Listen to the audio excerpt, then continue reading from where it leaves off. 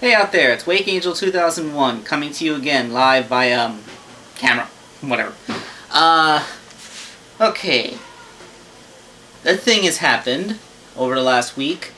They announced the creation of a new Sonic the Hedgehog cartoon. It's going to be on Cartoon Network next fall, and it's under the tentative title it's under the tentative title Sonic Boom. Of course, this means that everybody who knows me has been sending me messages about it. So I figured the only way to get these messages to stop is to actually make something like this so that everybody knows that I know about it. Alright, so, you probably want to know my opinion about this cartoon, right? The details that they've given us are sparse, but they said that it's going to be comedy-centric, it's going to focus on characters from the video game, and there's going to be 52 11-minute long episodes. If I were to compare it to cartoons that are out now, since it's a CGI cartoon, it would be kind of like the Ninja Turtles or Beware the Batman.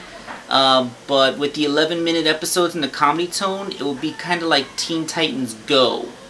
Or, to give something that has a bit more universal appeal, maybe something more like Adventure Time. Everyone likes that.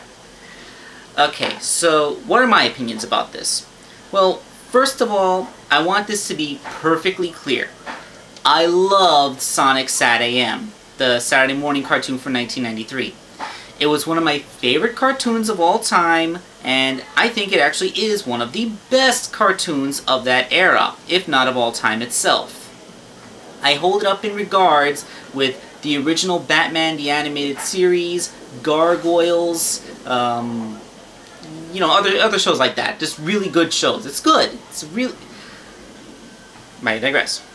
My point is that that cartoon cannot be recreated today. You won't make another SatAM. It just won't happen. Why? When SatAM was created, almost nothing was known about Sonic. What was Sonic like? Who were his friends? What was his world like? Those details had not yet been fleshed out because there had only been a couple of games. We didn't know any of it. So the creators were free to do whatever they wanted. And, you know, since it was the early 90s and dystopias were all the rage, they made that whole guerrilla war fighting, and, you know, it was a great cartoon, you know. Its design cues would be more similar to shows like Star Wars or other dystopian sci-fi futurism shows, like SWAT Cats. Remember SWAT Cats? That was awesome. Similar in design elements and tone somewhat. But again, that's because we didn't know what Sonic was and we were free to make new stuff. Now, it's been 20 years. We know Sonic. It actually, it's been 22 years. By the time the cartoon comes out, it'll have been 23 years. We know about Sonic's world. We know what Sonic's like. We know who he's friends with. We know what his enemies are like. We know what the world he lives in is like. You can't make a divergence from that without hugely clashing with what people know. Or what people think they know. Now, I love the comic book. I read the comic book. I've collected it for 2 decades. The comic book series today carries on the legacy of that old SatAM cartoon. And it has been going on and has been successful. It's successful. It's objectively good in my opinion. And that was an oxymoron sentence I just realized. And I know it has a big fan base of its own. However, it is not, by any stretch of the imagination, the first thing that the general public overall thinks about when they think of Sonic. The first thing they're going to think about is the video games. If you ask kids what they think about of Sonic besides the video games, they might bring up the Sonic X anime, because that's still in reruns. It's been in reruns since 2003, which makes it the most successful Sonic cartoon to date. And I work in Toys R Us. Sometimes I get kids who know about the older Sonic cartoons, but it's about the adventures of Sonic, or maybe Sonic Underground, because they don't really sell the old SatAM DVDs in stores nowadays. You can find some episode compilations that have a couple of episodes from SatAM, Adventures, and Underground, but you won't find the SatAM set anymore, in my Toys R Us at least. I personally got it from Amazon. So the kids today don't know. Yeah, they don't know from Sat AM. If you present them a Sonic cartoon that takes place in a dark dystopia with a bunch of other characters, they're gonna be like, "Who's that? And why is this so different?" You know, they're not going to. It's not going to be successful.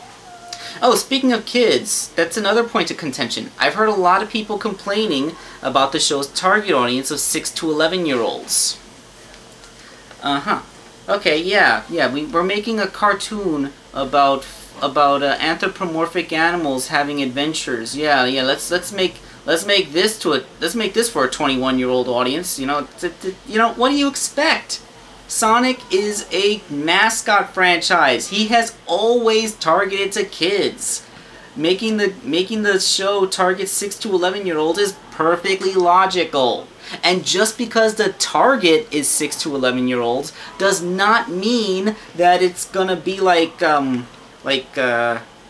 Jake and the Neverland Pirates or Octonauts or one of those other shows that's outright toddler fodder. You know, like, it's a show that shows that targeted a 6 to 11-year-old audience included shows like Adventure Time and My Little Pony: Friendship is Magic. Their target audience are young kids. But the audience that they got turned out to be much broader, including people of my demographic and even older, because the shows were just good. The same is true for Ninja Turtles. I mean, sure, there's it's based on a property from the 1980s, but do you really think that the Teenage Mutant Ninja Turtles show on Nickelodeon was created with a target audience of college graduates in mind? No, it was made for kids. Cartoons, in America at least, are made for kids. Unless it's if a cartoon is intentionally made for adults and it airs in a primetime slot, you have a show like you have shows. Actually, I think some of the shows specifically aimed for adults are some of the lower quality crap. Stuff like Super Jail, Aqua Teen, whatever show. Literally, I think it's what it's called by now. Squidbillies. The art and animation quality of those shows is not good. And they seem to get by on cathartic ultra-violence and just... yeah, it's made for a mature audience, but... mature audience apparently like crude humor and ultra-violence. It's actually quite pathetic. A show that's... I'd rather a show try for a broad appeal than trying to go for an adult audience, because adult audience shows aren't good. I'm sorry to say. I love Family Guy, I love Simpsons, but you know, those are going for mainstream appeal. They aren't going for adult audiences, they're going for a wide audience. But you know, that's because they're allowed to, because they're primetime shows. Again, this is going to be Saturday morning cartoon fare. 6 to 11 is the age demographic you'll expect. Okay, so, I talked about the cartoon, that I know about its existence, that I... Oh, by the way, I'm looking forward to it, and I'm thinking that it's going to be pretty good. I think it'll be good. I'm hoping it'll be good. I want it to be good. I want to like it. I probably will like it. I'm definitely going to watch it. Okay, so all that's out there. So I guess all that's left really is to talk about that one teaser screen cap that they've given us. Because that in itself has spurred a lot of controversy. So I'm going to stop the live recording here and go on to that screen cap, and we'll talk about that over voiceover. Okay, let's do that. Alright, so here's that teaser image they uploaded. Well, that does look like a level from a Sonic game. You know, it got nice palm trees, blue skies. It's very nicely computer rendered. I mean, if they used the same kinds of animation that they used to make the cutscenes for the Sonic games, like in Colors or Unleashed, then it'll look fine as a TV show, because those cutscenes all look great. Now, we see the characters, but only their cast shadows.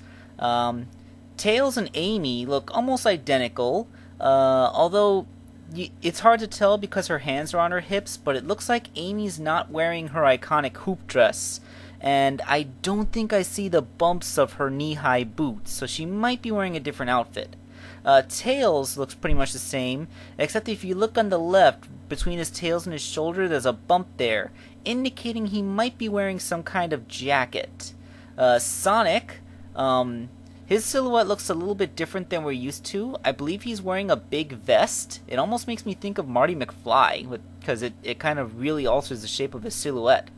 Also, his spines look a little bit shaggier than they do in any of the games. I'm not sure why they did that, because that never was a priority, like, ever. Except maybe if you count the Fleetway Supersonic, his spines got a little shaggy. Of course, everybody has been focusing their attention on what looks like Knuckles there. I mean, if you look at his hands, you can see a sharp thing jutting out from the back of his palm that can only be Knuckles' Nutclaw. But, he has fingers, and, oh yeah, he seems to be Storm the Albatross. I mean, really, he's a head taller, he has huge shoulders and arms, like, what the heck? I'm not sure that this even is Knuckles. If it wasn't for the bumps on the back of his hands, I don't think anybody would suspect him of being Knuckles. I mean, the tail is the right shape, and I guess it looks like a dreadlock hanging over his shoulder, but come on, the proportions are completely off. I mean, they said specifically that they're trying to stay true to the Sonic design, so why would they depart from Knuckles' Knuckles' normal form so much? I mean, I remember back in 1998 when they changed Sonic's design for the Dreamcast and people blew up Japan, and I'm pretty sure people went on hunger strikes when the Ninja Turtles came out with 3 toes. I mean, I'm being largely facetious. I mean, this isn't any real reason to get upset about, because this is just a cast shadow. For all we know, it could be a trick of the light, or maybe it'll be like Teen Titans Go, where the characters can change their appearances to suit an episode, like when Robin got really jacked in that one time. Remember? Yeah, well, whatever. Note one last thing. Look in the right. That's a loop-de-loop. Cool. Okay, you got me back. Yeah, I'm not sure about Storm the Echidna here, but, I don't know, we're gonna have to see more teaser images, or maybe a full trailer. I'm still thinking it should be good, because I heard who's making this show, and I really don't think that they would completely screw everything up. So, yeah, let's see what they do. Alright, this is Wakeangel2k1's signing off.